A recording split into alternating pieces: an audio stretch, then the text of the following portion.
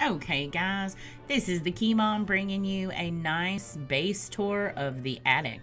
We are currently on day 609 with the attic. Now this is another one of our separated bases worlds. So in this particular one, we have several different people with several different bases all over the place. As usual, I have my base right as close to the portal as possible so that I can help provide starter things for anybody who is new joining us, especially during winter, summer months, because you know how much fun those seasons can be. Now, with this, again, we do have the separated bases, but we also have upper bases and lower bases in the caves. So this is my base, and coming right into this area, let us go ahead and show you around. There is the chest and the drying racks. Now, I've done some building over here, working on, some decorative stuff, clearing some trees, making some nice statues, as you can see, some dragonfly and some deer clops. And then up this way is where the geckos and the koalefants are. Originally, I had intended to have one of each koalefants, one blue one, one pink one. However, as you can see, they have been growing. No, they have not multiplied themselves. But people bring them to me because we don't kill them. So therefore, we just add them into there. Here are the farms and the crock pots and the refrigerator. Here's my bird and my science and, and magic machines. Coming up this way, oh my goodness, we have a rot right there. We got some disease going on, so we'll need to deal with that right quick. Now, right here we have, this is the area that I use for people that are new and coming in, and has a sign that says, if you need it, take it. And of course our lazy deserter so that we can pop from place to place. With that, though, it makes it easier if I'm not in my base. When people pop in and come to do things, then they can just find their stuff there, or grab some things and go on without having to wait for me to come all the way back to my base. Now, as usual, here is our, bunnies and spiders. Now, I'll probably do something with the ground here. I just have not. I've only been working so far on my path right here. Here's some bee boxes. I have them because they're cute. Don't actually ever really use them, but I like them a lot, so I build them. And here is my trash can. This is my lovely lure plant right here. It says, please do not kill my trash can. I can't tell you how many people have come up here and whacked on it, even with the sign there. Shocking, the number. Coming back down this way is heading towards where my cave base entrance is. Right there, as you can see, put a couple pig houses there to protect me from the jerky bats. And then coming right up here, this is where everybody spawns in. I have things here that says, do not dig or pick the flowers. Because what we do is I leave this stuff, the twigs, the grass, the berries, and all of that is here for new players who come in and want to be able to, get themselves started. It's much easier that way if we haven't dug everything up. Mom's house this way. It's directional signs so that they can find their way to my house. My tooth traps are right here, very, very close to the portal as well. That way, if somebody is running around, they don't know how to get rid of, their hounds and so on and so forth, they can easily just pop over to my tooth traps right there directly and know that they're from the portal. So now I'm going to show you guys what I've done with the cave base down here. We've done a few things down here, not a whole big bunch, but I'm not going to show you everybody's bases at this time. As they continue to work on them, we will do some more updates, and I will be sharing them as well. Take that umbrella off so that our Tasadi doesn't come and kill me. 8%, y'all, 8%. But this is the cave base that we've done, and I've got some farms going on right there, got some chests and some alchemy. I've had a couple people build me some shroom plants, which is quite nice. Got some marble going on down here, farms and things like that as usual. Here's the crock pots and the refrigerator, and then the drying racks. Now, the only other thing that I have accomplished down here is to put these here. This is where, my trees are for farming. And then coming all the way down this way is where I have a spider nest planted. There's no bunnies or anything to go along with it. It's just legitly a spider's nest, so that we can farm food and things like that, so that we don't starve to death. Yes, I have grass traps there. Makes it easier when somebody else comes along and tries to go over there and does not have the luckiness to have Abigail as a sweet dead sister who will murder things in the face for you. So that's the way that my bases look here currently. Now, I can show you, if you look here in the map, we have other bases going on. See, we've got a base over here. There's some bunnies, always with the bunnies. Let me scroll this out.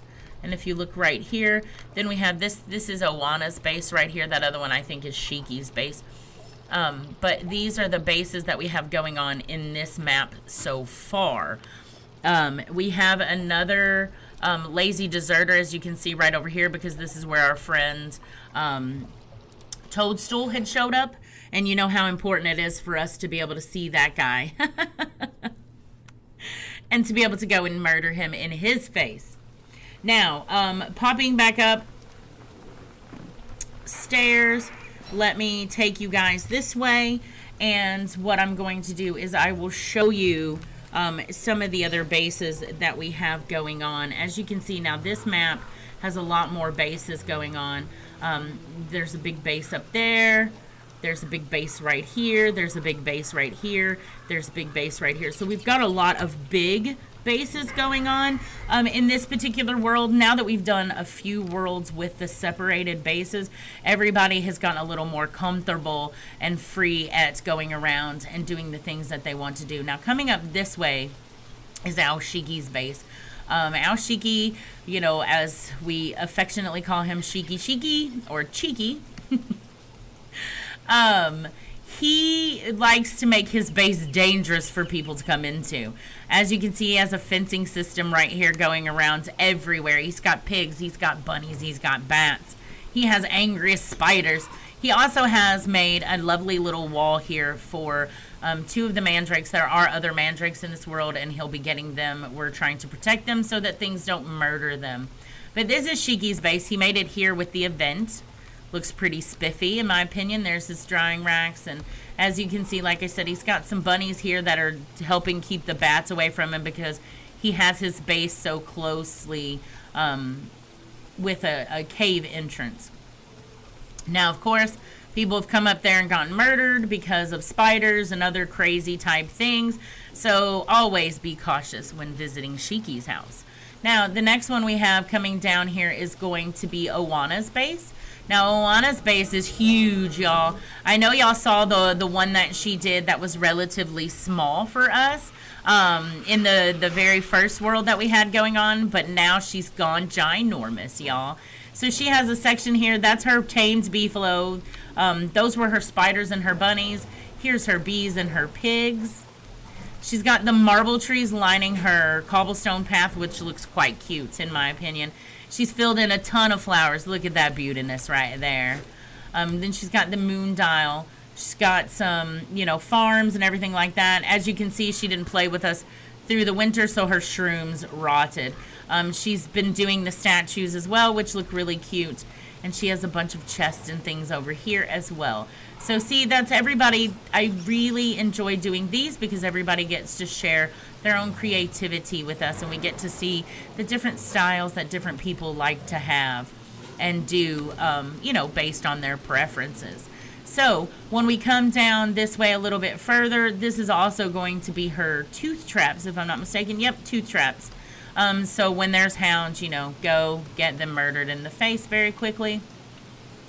And then coming down this way, this is Kuba's base. Now, Kuba has a cute little area going on down here. He lives close to the Pig King. He runs into a bunch of trouble with were-pigs. They come popping up and start smacking and mucking his stuff.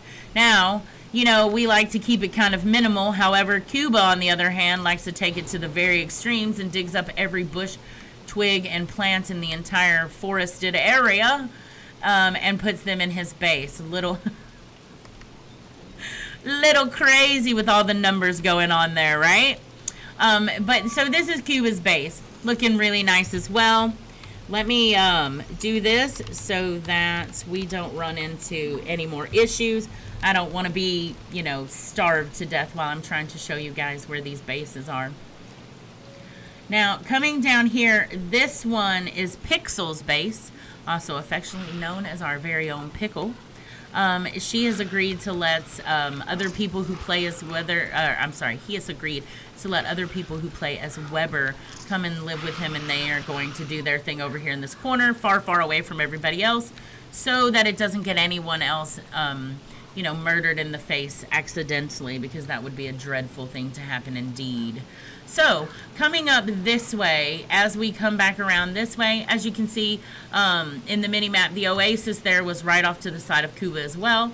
A lot of times he's the only one who stays up above because we don't have enough Fling-O-Matics for everyone's bases up here, so we base in the summers down in the caves, which is why, as I showed you my cave base, we have a lot of bases down there as well. Now, I didn't show you all of their bases because that would turn into like an hour-long video, just trying to show those and establish those for everybody.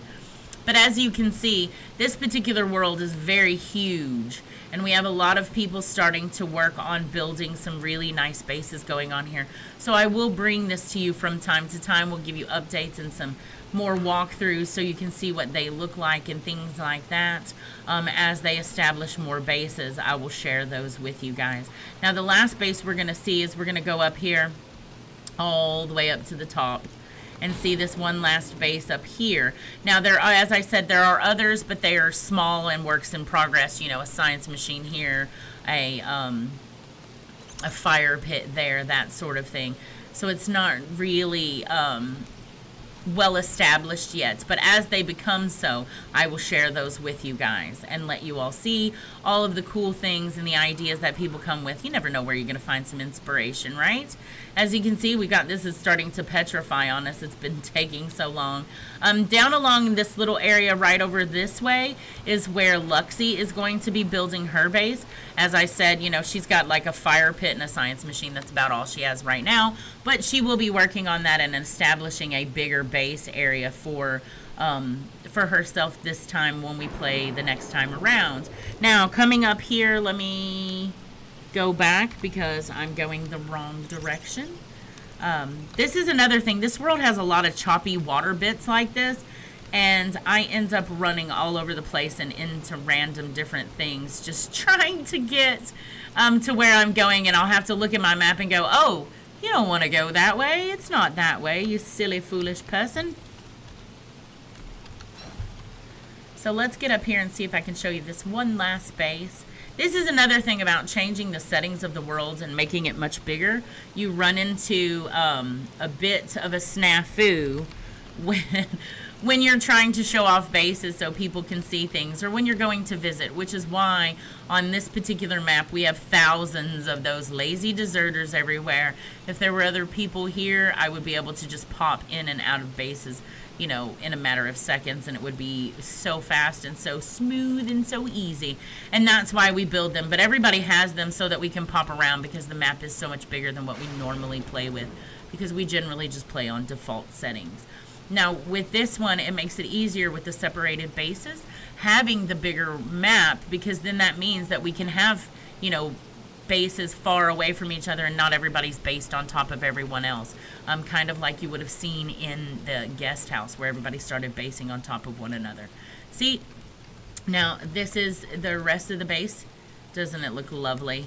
This is the last base. As you can see, got some chests and, you know, lazy deserter right there. Extremely important, that is. And a scalded furnace and stuff, so it looks really, really cute so far, right? Still working, as you can tell. There's some stuff still being built. But that is what our current separated bases world looks like, the attic. There's also plenty of room if anybody else would like to join us. This is a follower world, so you're welcome to come and base with us or build your own. It's up to you. Now, for that is pretty much what we've got everything looking like right now. That evil tall bird mama just killed her baby. What a douche. How rude. Anyway, So that was the Key Mom coming at you guys with some more base touring, checking out all the awesomeness that we can get created around here. And until next time, I hope you guys have a fantastic day. Bye, everybody.